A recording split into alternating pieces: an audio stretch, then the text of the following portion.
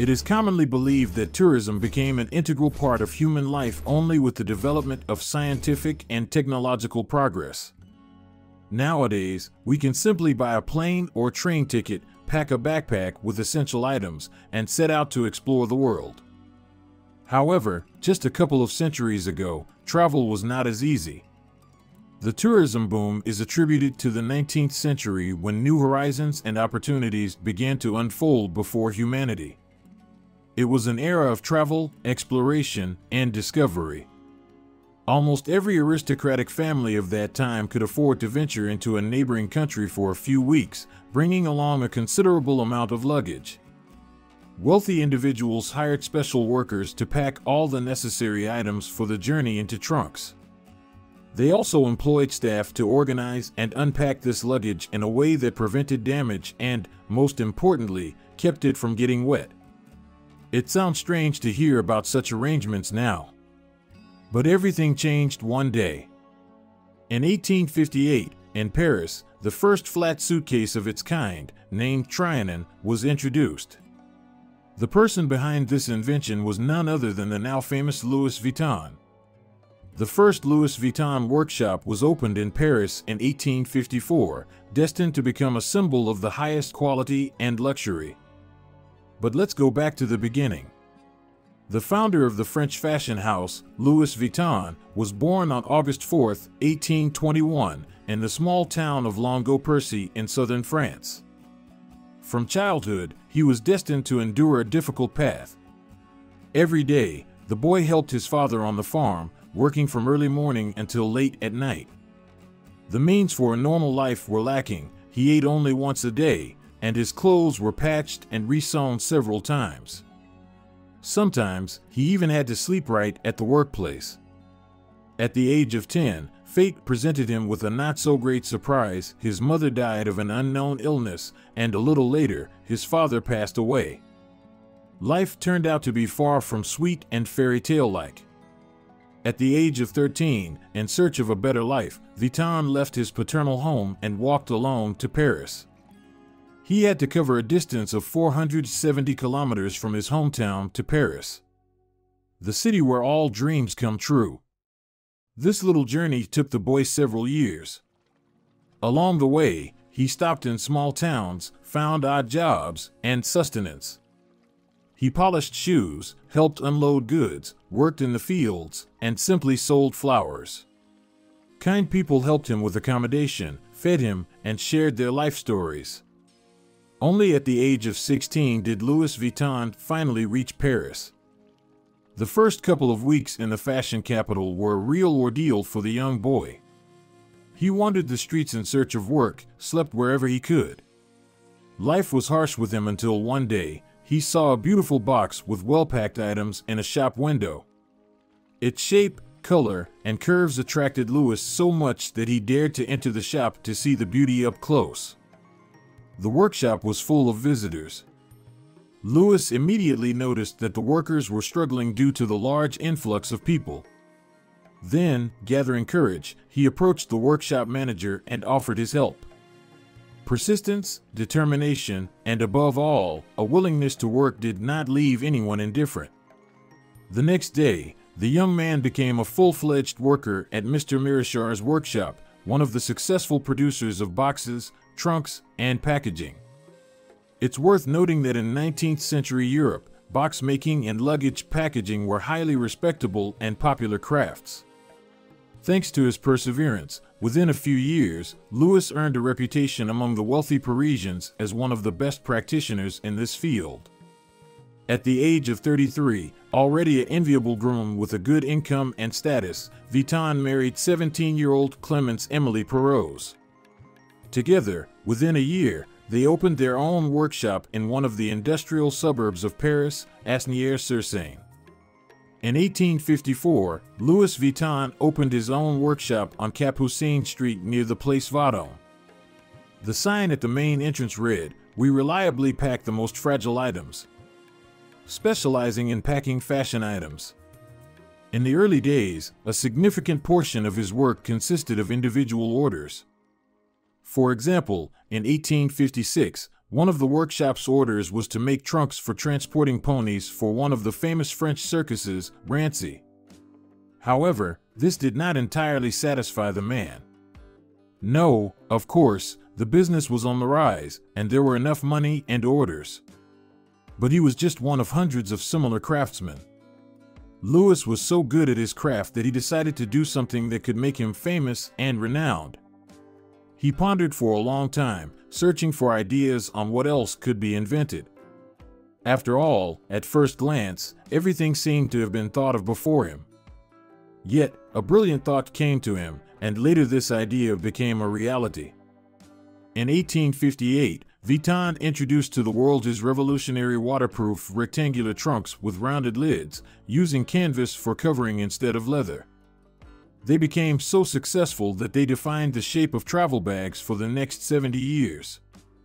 The Trianon was the world's first suitcase with a flat lid that opened from the side. Previously, suitcases had a convex shape and opened from the top to prevent water from accumulating on the surface during rain. The Trianon, however, was covered with waterproof fabric, and its flat shape made it much more compact, allowing the suitcases to be stacked on top of each other. The success of the new model was also due to the fact that people began to travel actively by train. The convenience of the new accessory attracted the wealthiest audience. It was an unreal success. Orders poured in for Louis by the hundreds. This miracle suitcase became known far beyond France. However, as often happens, there's a downside to the success story. Already at that time, Louis Vuitton faced a massive problem. His suitcases were being actively counterfeited. Still, he decided that since he was the first to come up with it, his suitcases should stand out from all the others. Therefore, to give his products individuality, a decision was made to develop an original pattern that would stand out against the dull and familiar shades of other suitcases and bags. To distinguish themselves from competitors, brown-beige stripes first appeared, followed by the checkerboard pattern, which even now, many years later, is associated only with this brand. From the very beginning, the store's clients were well-off people who understood the importance of quality and beauty. One of them was Napoleon III's wife, Eugenie.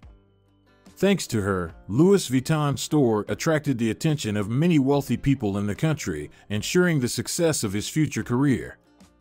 From that moment, business rapidly moved upward.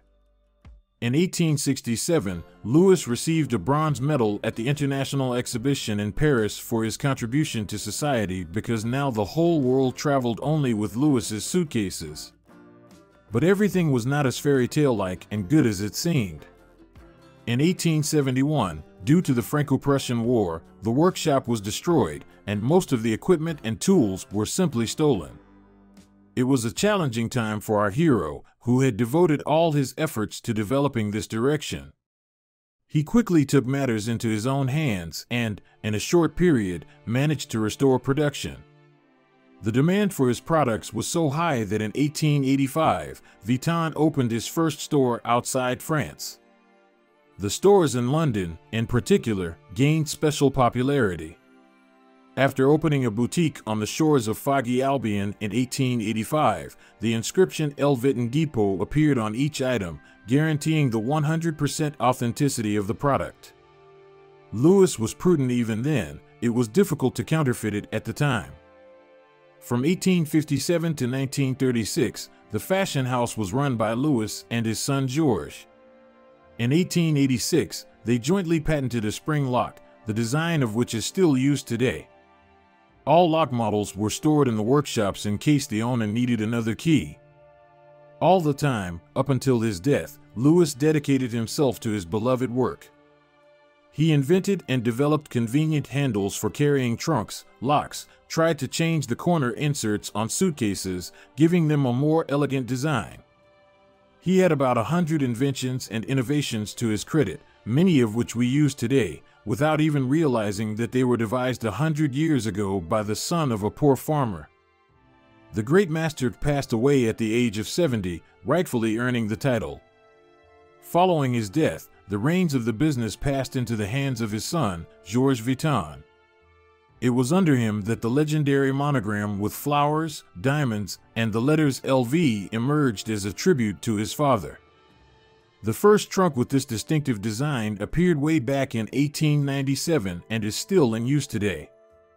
The son of the legendary founders set a global goal for himself. He was determined to elevate the brand to an international level. And he succeeded. Thanks to Georges, new stores opened in New York, Buenos Aires, and he inaugurated the largest and most famous store in Paris, located on the Champs-Élysées. In 1901, the steamer trunk was released, serving as a prototype for modern backpacks. In 1925, at the request of Coco Chanel, the squareback bag was created. However, the most sought-after women's handbags, the Kipper model, appeared in 1930, initially conceived as bags for carrying dirty laundry. This model remains one of the most popular even today. Georges Vuitton was succeeded by his son Gaston Louis Vuitton, the grandson of Louis Vuitton. He, in turn, transformed the brand and made adjustments to its design. Under him, the legendary print became finer and could be applied to all products. During World War II, the Louis Vuitton brand had connections with the fascists. The company prefers not to remember this historical period, but some facts from that time are still available. It is known that a sign with a fascist-oriented message hung at the entrance of the flagship boutique in Paris, "Entry for Jews is forbidden." Despite these events, decades later, the brand still remained a symbol of status, good taste, and impeccable quality. Louis's descendants continued to demonstrate entrepreneurship by opening brand boutiques worldwide. The 1970s marked a period of relaunch and rapid development for Louis Vuitton. The company grew from 2 exclusive stores and €11 million in sales revenue in the early 1970s to 125 stores generating €600 million by 1999. In 1987, Louis Vuitton merged with another luxury and major brand, Moët Hennessy, forming a conglomerate called LVMH. Today, it owns more than 70 brands, including Christian Dior, Hennessy, Givenchy, Kenzo, and more. Louis Vuitton's bags and luggage remain popular among global stars and well-known personalities such as Princess Diana, Audrey Hepburn, Angelina Jolie, and Kim Kardashian. Remarkably, the manufacturing technology of the luggage has not changed since the time of the first workshop. The trunk's body is still made of poplar wood, and the corner protection elements and reliable locks have been preserved. It is also worth noting that the company offers a lifetime warranty on all products, and in case of wear, scratches, or accidental damage, they can be restored at specialized repair services. In essence, when you buy a Louis Vuitton suitcase, you are purchasing it for a lifetime. In 1989, control of the company was taken over by one of its major shareholders, the French billionaire Bernard Arnault. In 1997, the brand's creative director became Marc Jacobs. Thanks to him, the company reached new heights. Under his leadership, the brand released collections of men's and women's clothing and footwear, exclusive accessories, and jewelry. Each new fashion show was a spectacle, with models riding carousels, exiting elevators, and descending escalators. Marc worked for the company for a total of 16 years. In November 2013, a young visionary named Nicolas Ghesquière took the helm of the entire women's clothing line at Louis Vuitton. Having previously worked with Jean-Paul Gaultier, he elevated the brand to new heights. The first collection he released at Louis Vuitton was hailed as a triumph by the press. His fresh perspective on the brand's aesthetics and inspiration from the 60s and 70s radically changed the company's concept. As of today, this luxury fashion house has its flagship stores in 53 countries worldwide. According to the company's tradition, all unsold bags are returned to Paris, where they are burned. This is done to avoid counterfeiting and to remain the only brand in the world responsible for its quality and originality. In 2016, many Louis Vuitton boutiques introduced a collection of fragrances for women, curated by Jacques Cavalier, and in 2018, a men's fragrance was released. Starting from the summer of 2019, the company began producing unisex perfumes, capturing the hearts of all brand enthusiasts. Louis Vuitton bags are considered the most expensive in the world, with prices ranging from $5,000 to $55,000. There are even Louis Vuitton contraceptives, each priced at $65. Bags, clothing, and accessories that Louis Vuitton never sells wholesale or at a discount represent a perfect blend of classic and modernity.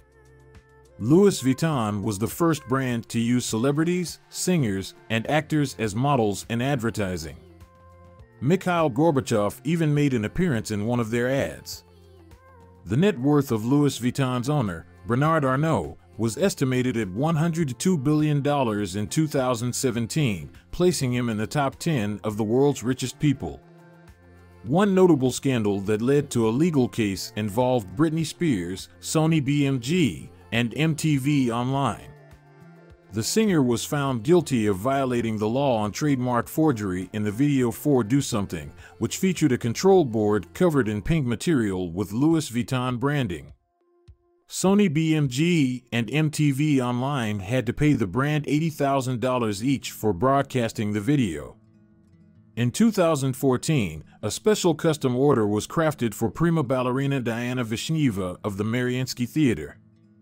The trunk accommodated 6 packs and 18 pairs of pointe shoes, along with the ballerina's accessories.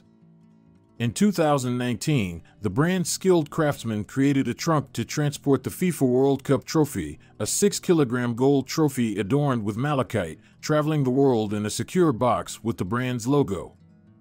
It's worth noting that the French fashion house can be easily recognized not only by its unique print and monogram, but also thanks to the amazing quality of its products. Boutiques open in many countries bring the brand significant annual profits, establishing it as one of the best and most successful worldwide. And by the way, travel bags and suitcases continue to enjoy enormous success and are sold out instantly. The motto, "Every suitcase must combine high mobility and lightness," remains relevant to this day. Friends, have you ever owned items from this brand? Be sure to share in the comments. Well, that's all for today. Evaluate the video. Bye.